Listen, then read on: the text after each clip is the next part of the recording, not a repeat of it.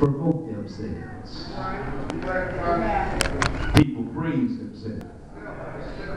And they put themselves first. The current gauge of self-worth is known by the number of followers on your Facebook page,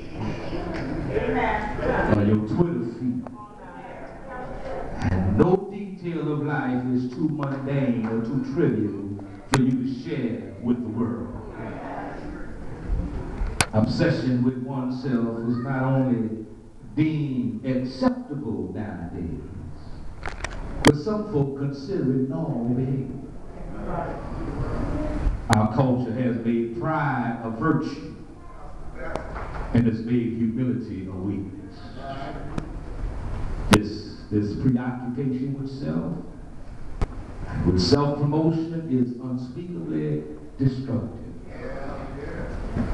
When people are committed, first of all, to self, relationships disintegrate. Friendships, marriages, and families fall apart when all you're looking out for is yourself. Human pride is the root of all evil that underlies so many failed relationships. And yet our culture stubbornly and deliberately promotes pride. And sadly, a shameless preoccupation with self has found its way into the church.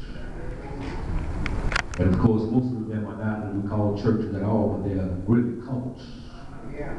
Cults of self-centeredness, cults of self-aggrandizement, self-arrogance and worldliness. And the self vision they are spreading is a whole different religion as to what Christ taught. So Scripture is clear. Pride and self-centeredness are hostile to true Christ-like godliness. And Jesus repeatedly and emphatically condemned pride. Both his life and teaching consistently exalted the virtue of being humble. And nowhere is that more clear than in our text here today. John chapter 13 finds us the day before the Master's death.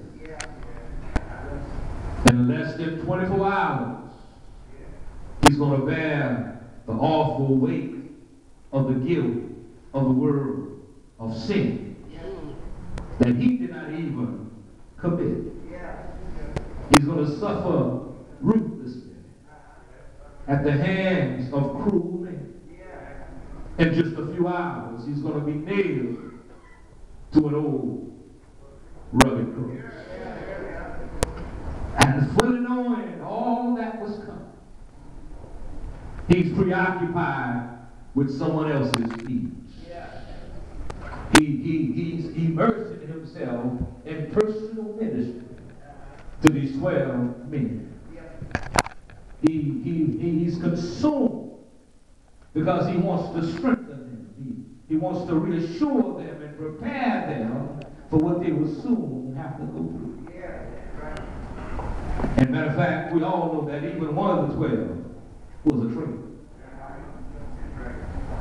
But this shows the person, the self-sacrificial, if you will, the gracious nature of Jesus' love. These were literally the last hours before he would die.